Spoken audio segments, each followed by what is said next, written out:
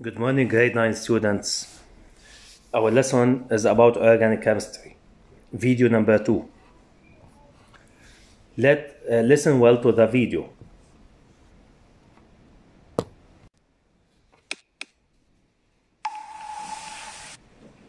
In today's video, we're going to take a look at hydrocarbons, and specifically at alkanes. First though, it's worth understanding that this whole area of chemistry is known as organic chemistry, which just means that it's all about compounds that contain carbon. You'll see over and over again in chemistry that carbon is a really useful element for making large compounds, because each atom of carbon can form 4 strong bonds, with the most common atoms to be bonded to being either other carbon atoms or hydrogen atoms. Now, lots of molecules only contain these 2 elements, and collectively refer to all of these molecules as hydrocarbons, which we can define as any compound that's formed from carbon and hydrogen only. So this molecule, which is called butane, is a hydrocarbon, but this similar molecule, called butanol, isn't a hydrocarbon, because it also has an oxygen atom. The most simple type of hydrocarbons are a group called alkanes, and you need to know the first 4 in the series. The smallest is methane, which contains just a single carbon atom bonded to 4 hydrogens, because remember, carbons always have 4 bonds. Then we have ethane with 2 carbons and 6 hydrogens, propane, which is C3H8, and butane, which is C4H10. Now, if you look at all of these compounds, you'll see that they grow by 1 carbon and 2 hydrogens each time. But otherwise, they're pretty much the same. We call groups of organic compounds like this homologous series, and it means that they all have similar properties, and so react in a similar way. It also means that we can write a general formula, which describes the entire series, and in the case of alkanes, the general formula is CnH2n plus 2. This might look a bit complicated, but all it means is that if the compound contains n carbon atoms, then it will contain 2 times n plus 2 more atoms of hydrogen. So if we had an alkane with 3 carbon atoms, like propane, then n would be 3. So it would have to have 2 times 3 plus 2 hydrogen atoms, so 8 hydrogens, which would give it the formula C3H8. Now, you only need to remember these first 4, but you could be asked to use this general formula to work out the molecular formula of much larger ones. For example, octane is an alkane with 8 carbon atoms. What is its molecular formula? Well, we know that for octane, n will be 8, because that's how many carbons it has. So it must have 2 times 8 plus 2 hydrogens, which gives us 16 plus 2, or 18. So its molecular formula would be C8H18. Before we finish, we just need to mention that one of the key features of alkanes is that they're saturated compounds, which means that every carbon atom has 4 single covalent bonds. There aren't any double bonds. For example, if we were to take this molecule of propane and change one of these single bonds to a double bond, then each of the carbons involved would have to lose a hydrogen, and what would have left would no longer be an alkane. Instead, we would class it as an alkene, which we'll see when we take a look at cracking hydrocarbons in a later video. In our next video though, we'll stick with alkanes by taking a look at their properties and seeing how to write equations for their combustion. Anyway, that's all for now. So if you enjoyed it, then do tell your friends about us, and we'll see you next time.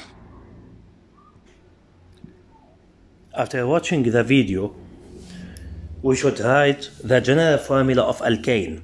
GF means the general formula of alkane. Cn, the general formula is Cn H2n plus 2. Now, name n equal, for n equal to 1, the name is methane. Methane. Okay? The molecular formula methane. The molecular formula is, for n equal to 1, CH4.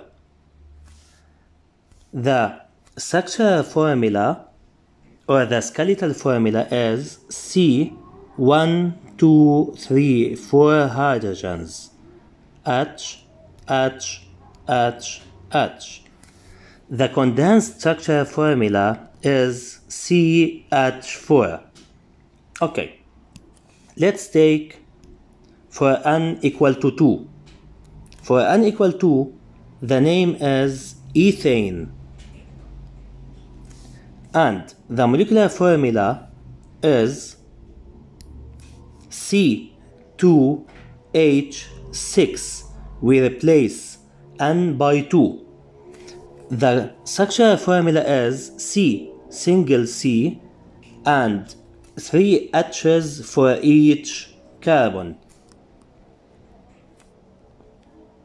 The condensed structural formula is CH3, single covalent bond CH3.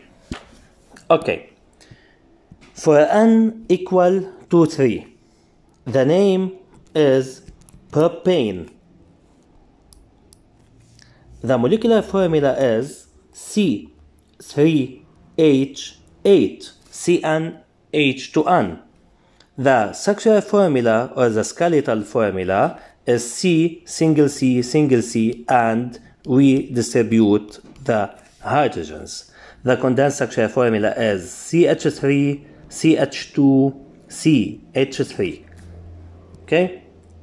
Now, naming. First one, methane, end by A-N-E. Second one, ethane. Third one, propane. Then, butane. For n equal 4. For n equal 5, pentane.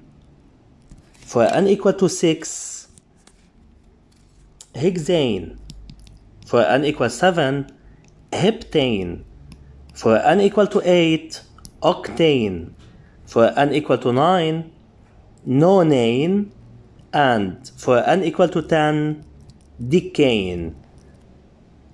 Each one ends by A-N-E, belong to alkane family. Now, what do we mean by the molecular formula? The molecular formula, it is a chemical formula that gives the total number of atoms of each element in each molecule of a substance. We count how many carbon and how many hydrogens to write the molecular formula.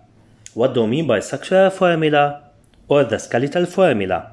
It is an expanded molecular formula showing the arrangement within the molecule of atom and of bonds, each atom and each bond in the molecule.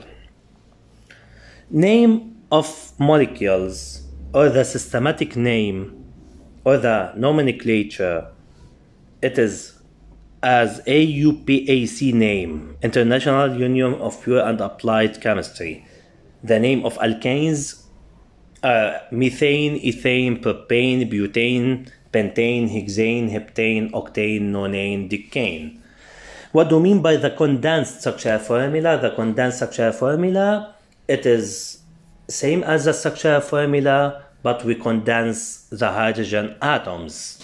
Okay? Assignment, watch again the video, refill the table of alkanes, study the names, fill the two tables below for n equal to 2 till n equal to 5. The table below, two tables about alkene, general formula, we should fill the table, and the second table is about alkyne. for n equal 2 till n equal to 5 only. Thank you. See you later.